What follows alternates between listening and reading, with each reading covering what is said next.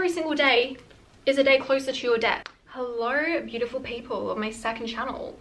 Today we're going to talk about how you can decenter the opposite sex from your life, and because I have a primary female audience, we will be seeing men a lot. So men, please don't get angry if I forget to say women. We're talking about men mainly. Before we continue, the Trovo trip is out. If you want to travel with me to Bali, the early bird spots sold out in 8 hours. So if you want to travel with a like-minded community and with me to Bali next year, go sign up before they're sold out. Additionally, Triple S Society, my private community, best community in the world, will be launching soon. So if you've ever dreamed of receiving more content from me, private coaching, learning how to make money, branding, everything in this brain of mine, sign up to the waiting list. It's going to be a very exclusive community that you will want to be a part of. How to decenter men. I really had to think about this because, quite frankly, I've never ever been one to have my life revolve around having a boyfriend or just like liking a man at the time.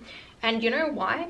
It's because I really like my life. And then when I'm sad, I'm like, you know what? Maybe I could have a husband right now. But other than that, when I'm normal and I'm happy, I really don't crave one. I don't crave a partner. I'm so content. That is literally the secret. It is having a fulfilling life. So many people, they're empty. They hate their jobs. They hate their life. They hate their friends. And because of that, they look to this mystical soulmate that perhaps can exist in the world to fix all their problems. That's why they also get attached. Anytime someone fits a little bit of the characteristics they want, or they make them feel good when they hate their life, suddenly this person is your savior. For me, no one's my savior because I built this whole life on my own. I made my life good, that no man can come in and take this away from me. I don't need a man to come in and make it better. But if I were to have a partner, he needs to make that better. And that's also why I don't get attached easily. I don't date crappy people. I really date creme de la creme. We're going to talk about this in the private community. But you really need to think, do you like your life? Do you have good friends? Are you satisfied? Do you live an exciting life? The answer is probably no. If you are so focused on the opposite sex as well, you're filling a void. You want them to fill it for you. Oh, my life is so boring. I hate my job. Oh, but maybe if I have a partner to come home to, I will like my life more. My life is so boring. I need a toxic partner so I can have a little bit of excitement in my day, because the most exciting part of my day is probably fighting with my partner. Some people are really addicted to toxicity. This is where self-awareness comes in. You need to identify immediately, why do you feel this way? What is the root? And I truly think 8 times out of 10 it's going to be because you at home, you are not happy with your life. Most people, they're not satisfied. The moment you enjoy your life, you enjoy what you've built, you won't crave someone else coming to rescue you. That's just going to be like the cherry on top. Like, wow, whenever they come in, it's going to be amazing, but I'm not going to actively go and seek them out. Like, how I operate is I truly believe in manifestation. And I know that like my ideal partner is going to come into my life whenever the universe wants. The type of guys I date, creme de la creme, I'm telling you, we talk about it in the private community. So many girls, if they knew like the types of guys I date, or like even their net worth, but I'm not a gold digger because I have my own money, that's another thing, they would be like, you're crazy not to date them. I would dream of a partner like this. Yeah, because you're not filled with yourself. Let's also talk about another thing. You know these Shira 7 girls, Mina, the universe coach or whatever, I actually really like some of the things they say, but I think they preach too much being financially dependent on a man. Even HRH Collection, she says, if you're ugly, get surgery so you can attract a rich man. If you do that, you're not going to have love. Maybe you don't want love, but I think in this life it would be nice to have that.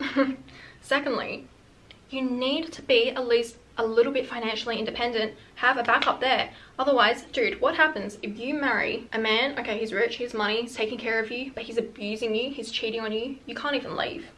You have no job, no skills, no savings, nothing. You're literally trapped. Especially if you have no experience being independent. Of course, you're going to crave a man to come in and save you. Because even me, I'm very successful. I really don't need a rich man to come save me because, honey, I am a rich man, you know? That's why I can turn down so many people.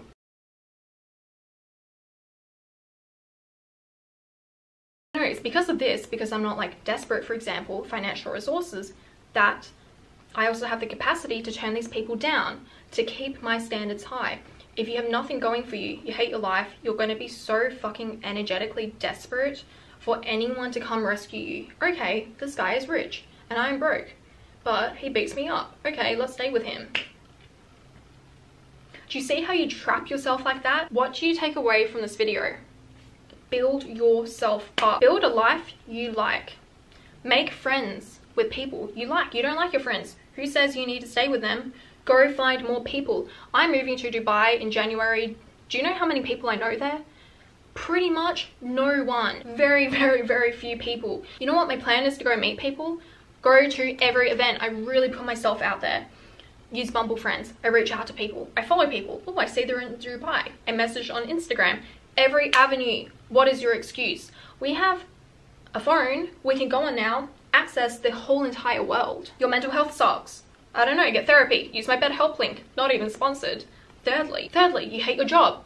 Get a new job. Oh, Simone, but it's really not that simple. I know. Learn skills then, which will enable you to either provide for yourself, start your own business, which will never be easy, by the way, but ultimately rewarding one day, or two, get skills which will enable you to get a better job. Overall, you need to build a life you're proud of. Life is happening every single minute, you know. I talked about this in another video, but you cannot constantly be yearning for the future. You book a trip because you hate your present and you want to look forward every day to that trip in 8 months. Life is moving by you. Every single day is a day closer to your death. For real. You want to enjoy every single day.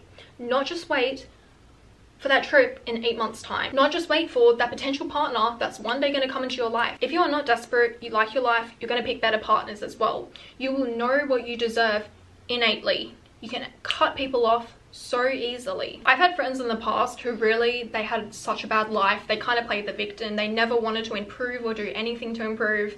Not friends with them now. But these were the types of people who would jump from relationships as well, because men, women, they were such a focal point in their life. They did not know how to be alone. Being able to be alone is such a power. It also shows you like yourself, you like your company, yeah, you like your life. My friends now who are similar to me, they live amazing lifestyles, they're wealthy, they're successful. They don't date as much as a normal person. They don't have men or women centered in their life. And that's not to say you should not be dating. I collect data all the time. I call it collecting data. But yeah, I date a lot and I love it. But I don't go into it going, I need a partner. I need a partner. Desperate energy. I believe he's just going to come whenever the universe wants it to happen. Because I don't need it to happen now or tomorrow. There's no urgency. I love my life. I love my freedom.